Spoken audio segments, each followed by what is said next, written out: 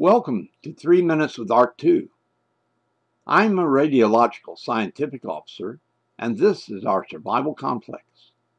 One of the most difficult things for people to understand in shelter design is how to design the entrance.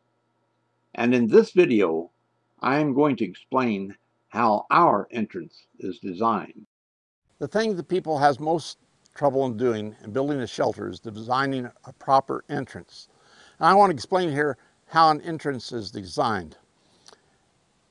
The important thing is there's dirt up over the top of the entrance here.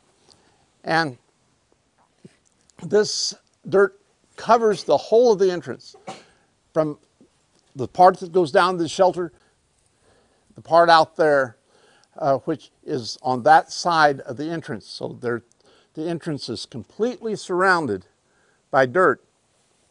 These are our doors. We have large double doors to be able to load things in and out through the shelter here. And these doors, one thing about the doors that people don't appreciate about shelters is that they open inwards, not outwards. Because if somebody came and blocked your door, if somebody, in our case, came up and drove a car up and parked in front of our door, then we wouldn't be able to open our doors to go out, or there may be debris or something like that. So our doors open inwards. However, with our doors,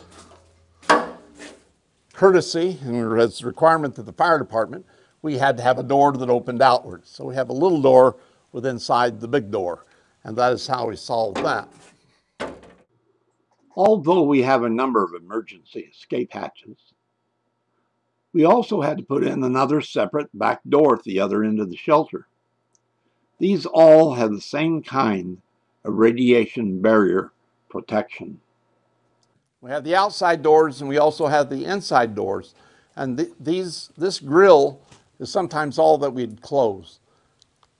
I expect it to be rather quiet outside, but with the radiation and all, we still need to have air to get into the shelter. So oftentimes we would just lock the grill.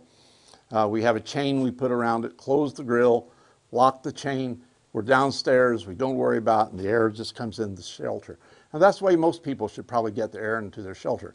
They talk about big, thick blast doors and making them strong against, they're afraid somebody's going to attack them or something like that.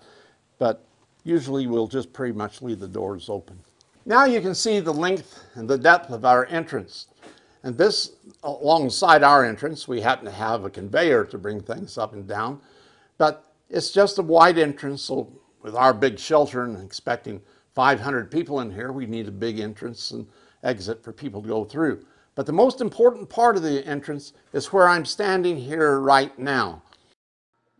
Most importantly, standing at this position, I and the shelter below me are protected by the radiation barrier of dirt that is piled up outside the entrance wall that is directly in front of me.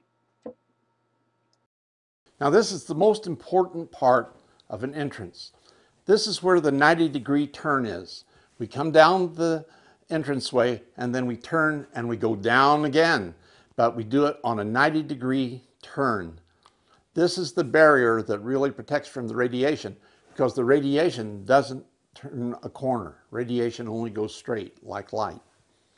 Okay, this is the other side of the barrier where we've made the 90-degree turn, and then the aisleway goes on down into the shelter.